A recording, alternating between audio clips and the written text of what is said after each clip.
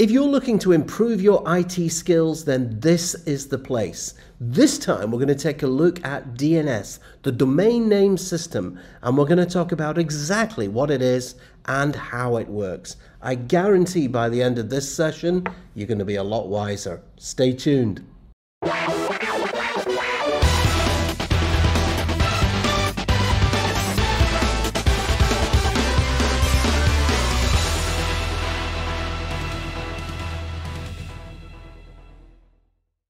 Greetings everyone, welcome back to my channel. I really appreciate you stopping by. Andy Malone, Microsoft MVP, as well as a Microsoft certified trainer. You are most welcome. On this week's episode, I thought I'd take a trip down memory lane, and sometimes it's really important to be able to do that. There's a whole generation of folks coming into IT who simply don't have the on-premises skill set, especially with most of the vendors kind of focusing on cloud. So things like Azure Active Directory, Microsoft 365.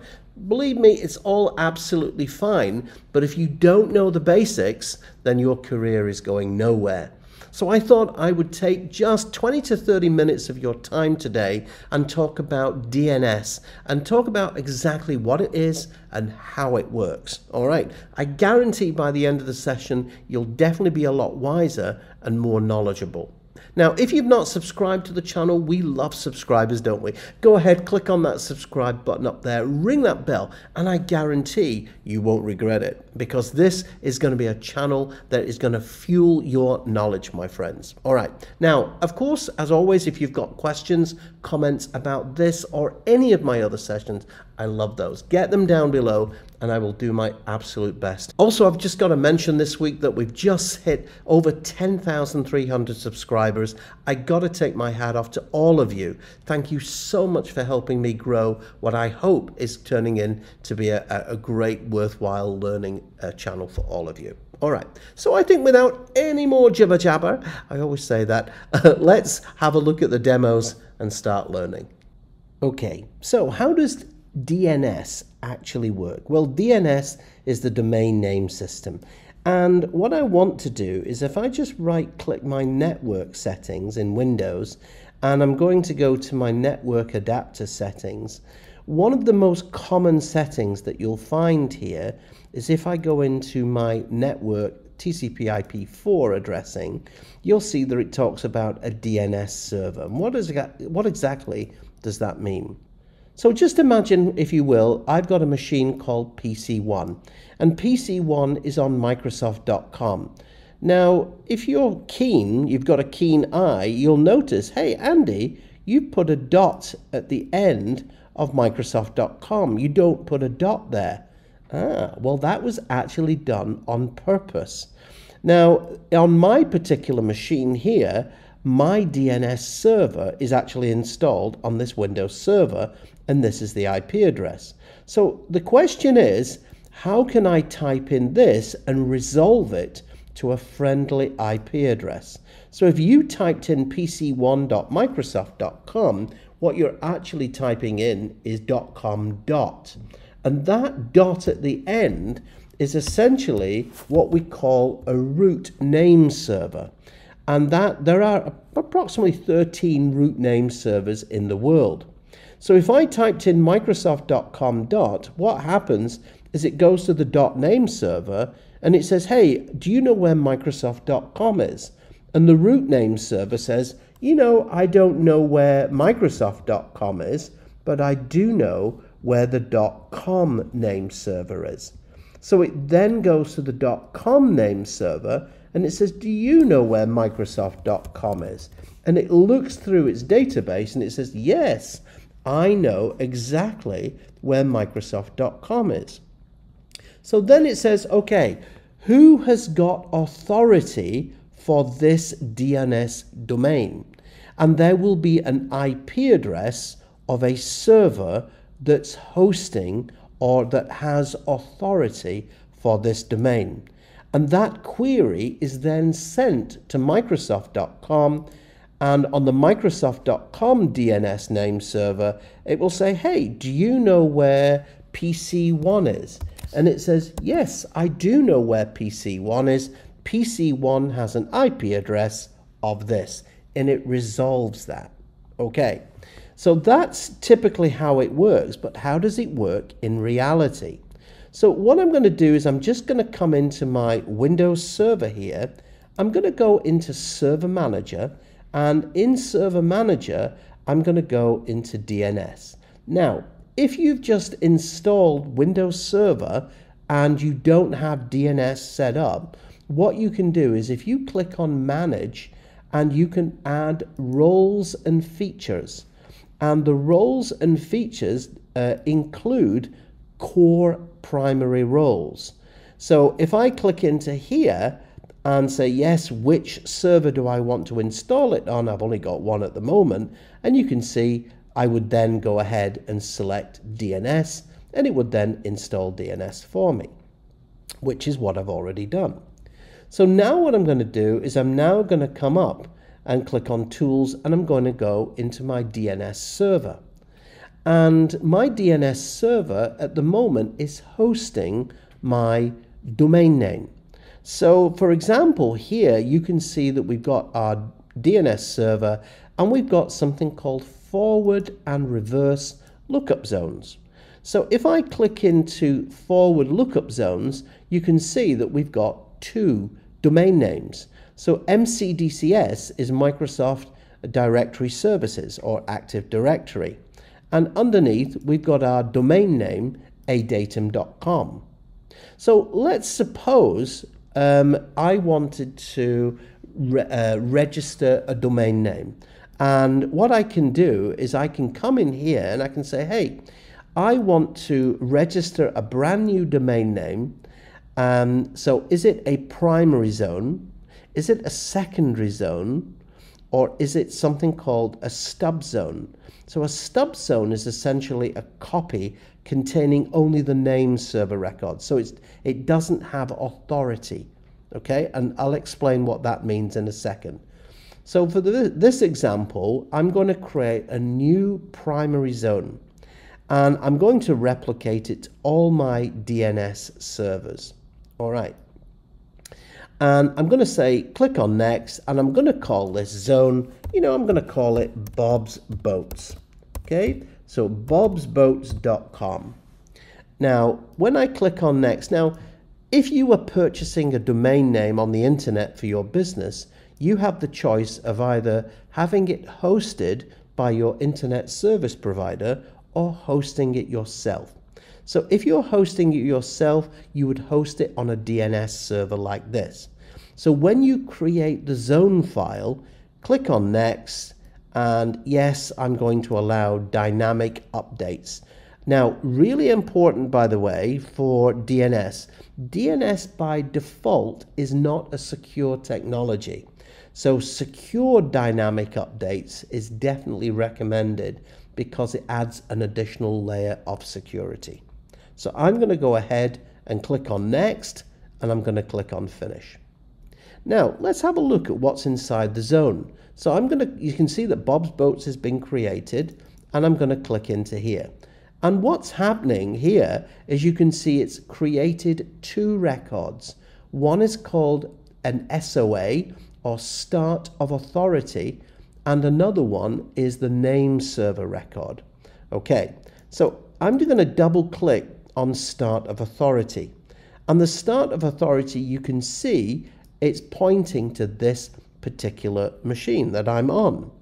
So the Start of Authority means that I have authority to manage this DNS domain name. Okay, so that's what I'm doing. I'm managing it. Now the other tabs here, for example, zone transfers, am I going to allow zone transfers to other DNS servers, either within my organization or externally? And what a name server does is, you can see here, it talks about something called a fully qualified domain name, or FQDN. So an FQDN is, in this case, I've got a machine called londc1 which is on the domain name adatum.com. All right, so that's the location that's storing my DNS database, because DNS, of course, is a database.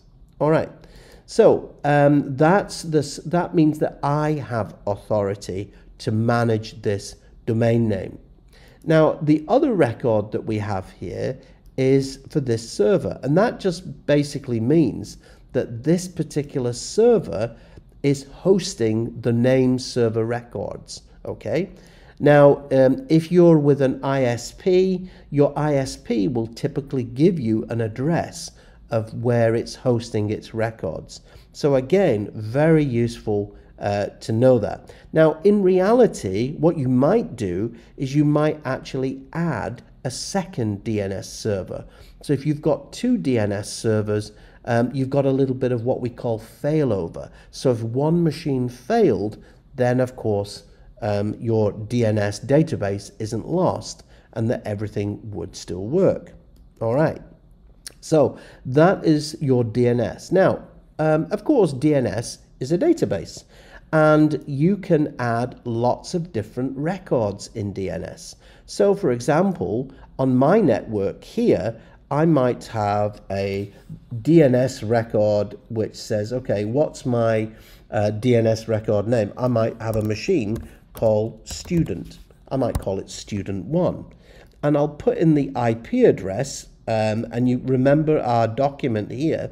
So I'll take a note of this IP address, and I will say, okay, I am going to create, let's say, an IP address of 172.16.0, and let's say 20. Okay, so if I've got a host machine, it might be a Windows 10 machine or something like that. Again, I'm going to put in here the IP address of that. All right. And I'm now going to add that host. Now, we have something called, you can create what we call a pointer record as well. So if you wanted to point to something else, and allow any authenticated user to update DNS records. Again, I'm not going to bother with that just now. So I'm going to go ahead and I'm going to add that host, and you can see it was successfully added, and I now have a host record. So another type of record that you might also want to put in is what we call a mail exchanger. So if you're using Microsoft Exchange, for example, again, you might have a host called, let's say, MX1, and you would point to MX1 and again put the IP address. And what that does, that tells your users, that tells Outlook where your Microsoft Exchange is. Now, another type of record that you can also put in is something called an alias record, or CNAME, conical name. And an alias record is basically an alternative name. So, for example, if I wanted my machine to be referred to as Bob, you can see bob.idatum.com. It's saying, okay, which machine do you want that to actually go to? Where do you want that to point to? So I'm going to say, well, I want LonDC1 to have an alias of Bob. So I can click OK, and I need to point to the source record. So in this case, it's adatum.com, and you can see that I have got LonDC1 here. So if I click on OK, so if anybody types in bob.adatum.com, it knows to point to this particular machine. And you can actually see that. So I'm going to open up a CMD or a command prompt, and I'm going to run it as an administrator. And the command that we can use is a command called ping, and this stands for the Packet Internet Groper. So I'm going to type in bob.adatum.com, and you can see that it actually resolves Bob because it can find that record, and that's using that default name. Now, another really useful command is a command called ipconfig. And if I just type in ipconfig, you can see it gives me my IP address and my default gateway or my router. There are a number of switches here as well. So if you typed in // all, it would give you lots more details, including your DNS server and your primary DNS, what we call the primary suffix here. All right. So DNS, the domain name system, resolves friendly names to unfriendly IP addresses. And that's essentially what it is. It is a database of different resources. So we've seen that we can have alias names. You can see that we've got a host name or a host record, and you now know what the start of authority record and the name server record is. Now, in reality, ladies and gentlemen, you would probably have more than one DNS server. Like I said earlier, DNS potentially is a single point of failure. So you would probably have a couple of different services and install DNS on a couple of servers. All right. Now, the other thing that we have here as well is the capability to do something called a reverse lookup zone. And this is where you know the IP address, but you don't necessarily know the domain name, for example. Other things that we've got in here is that if I just pop into the actual server itself, I'm going to come into the server here, and I'm going to come into the actual properties of the server, because there's a few interesting things here. And you can see the DNS service is listening on these IP addresses. And we have an IPv6 address, and we also have an IPv4 address here as well. Now, if you had another DNS server on your network, you could basically add in the IP address to another server. So, for example, here, I'm forwarding externally to Google. So DNS Google is 8888. And again, you may have other DNS servers that you want to forward queries to. In the advanced tab here, useful things that really stick out here, and they always ask this question in exams, by the way, is enable something called round robin. So imagine that you're trying to contact Microsoft. So Microsoft is an enormous corporation, and it's got hundreds of thousands of machines connected to it. So you can imagine that their database is quite large. So they probably have, let's say, 50 DNS servers.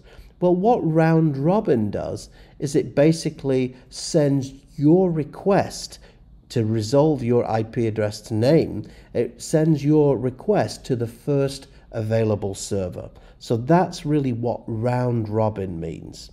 All right. Other things that we've got, the root hints. So here you go. I mentioned that there are 13 root name servers in the world, and these are the addresses of each of those servers. All right. Other things that we've got, event logging. So again, for monitoring, administrative purposes, do you want to monitor events? So yes, you can monitor all the events here. There is also an audit log. You can test your DNS server by sending a simple query, and you can see it's passed that and everything's fine. Again, you can also set security up here as well. So for example, in most cases, who do you want to be able to manage this? So in most cases, it's going to be an administrator.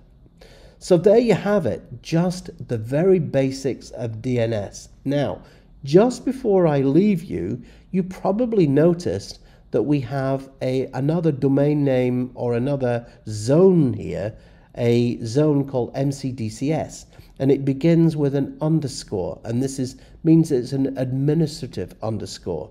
Now, Active Directory resolves if you're looking for a membership of a group, or where is my domain controller, or where is this particular user, this is an example of a service that uses DNS. So there you have it. Isn't that cool? DNS, the domain name system. I hope that you're a little bit wiser and that you know more. All right, if you enjoyed the channel, hit that subscribe button and ring that bell. I want to have you on board. Okay, we need to grow these numbers, don't we? And please do me a favor, go ahead and bump that like button if you enjoyed the session. All right, session requests for the future, I love those. Comments, questions, anything like that, get them down below, and as always, I'll do my best for you. So that's it for this week. You stay safe, and I'll see you soon. Take care.